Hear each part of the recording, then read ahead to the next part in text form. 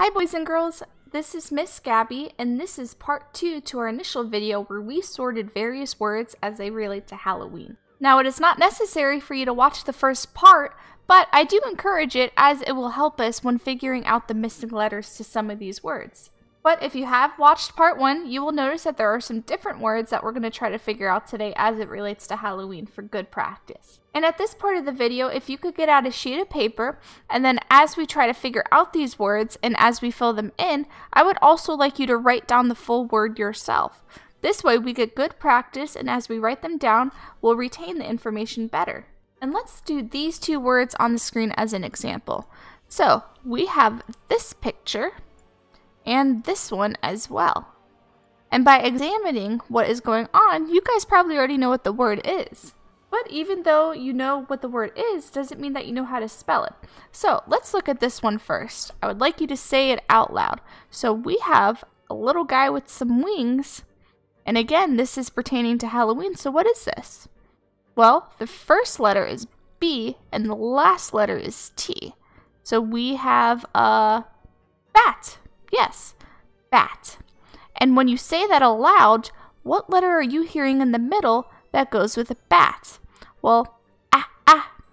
And if you think about your ABCs, A, B, C, well, ah, ah is the short sound to the vowel A.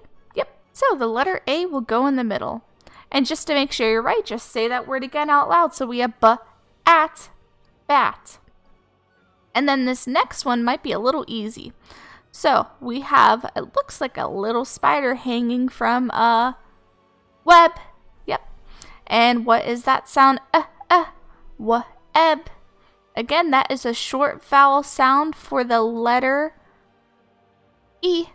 So we would put a little E in the middle of that word. And when we say it again out loud, we have web. And on your sheet of paper, write down those words and try your best, if you can, not to look at this video as you say them aloud. So think about it, b-at, and then write down the word and do the same for web as well. And so by the end of this video, you'll have a collection of words that you did all by yourself. All right, 2 words down, 2 more to go. So now we have 2 different pictures appearing on the screen with their missing letters to their words. And I would like you now to pause the video and try your best to figure out the missing letters yourself. Then you could come back to this video and figure out if you did that correctly. And if you're having trouble, just look at the pictures that we have that are associating with the word we're trying to find, and that will help you figure out the word. And once you figure out what it is, just say it out loud and then try to imagine the letters that would go inside. And with that, let's look at our first picture we have here. Well, it looks like it's an animal on top of a branch. And if you remember from our first video, if you watched it, it is an owl. And remember, we were talking about that ow sound. And remember, that ow sound can be with an OU or an OW. So owl, owl.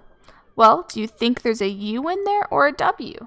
Because the letter we're given is an O, so we know it could be either those 2 letters. So let's look at it if there is a U. So, owl.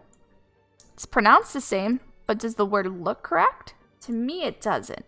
Now with owl, for good practice when it comes to that ow sound, you just need to see it in repetition to understand how it gets spelled correctly. So, with that, we have owl, O-W-L. And then for this next picture, it might be a little tricky. Now it looks like we have clouds, some stars, and then what's that little crescent up there? Yep, a moon. And before you even think about how to spell this word, you have to eliminate what exactly we're trying to find. So we have 2 O's in the middle here, and then we have the clouds and the stars. So which word are we trying to find? Is it a moon, clouds, or stars? Well, say the words out loud. So clouds. Well, we're hearing that ow sound again. And I don't think OO goes with clouds. I think that's either an OU or an OW. So it's not clouds. And then what about stars? R's. Stars. Well, I am hearing an A sound. And we have 2 O's in the middle, so it can't be that. So we are trying to find the word moon in this example. And again, say that word out loud. Moon. What is that first letter? M. That's an M. And then what about the ending m-oon, n? That is an N. So we have M-O-O-N for moon. And take this time now to spell those words on your piece of paper. And again, try not to look, do it on your own. And here's a little challenge. After you write down those words, I would like you to use both of them in a sentence. So I could give you an example. The owl looked up at the moon.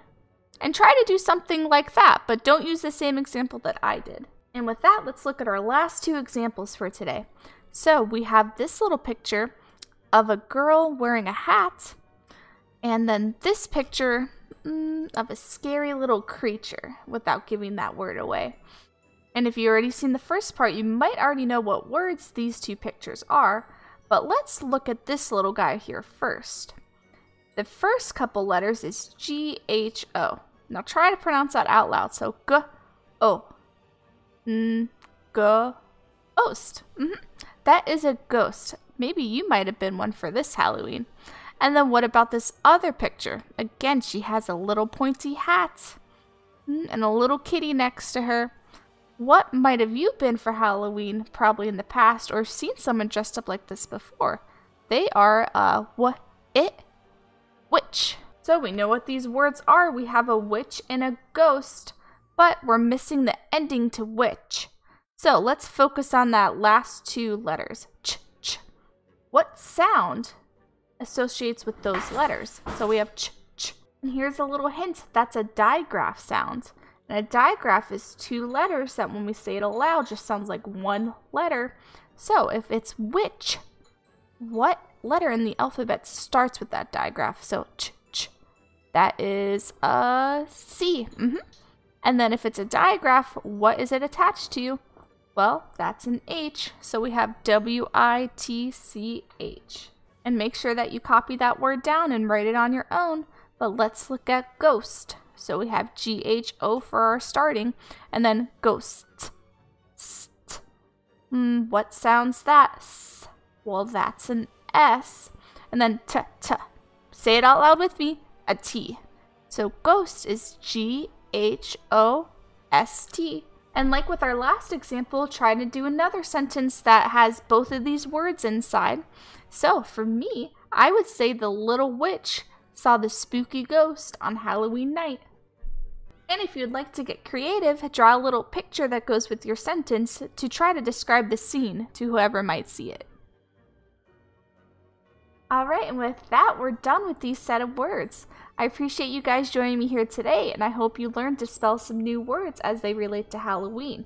Now, my challenge for you is that can you spell them on your own by not looking at this video but hearing them said aloud?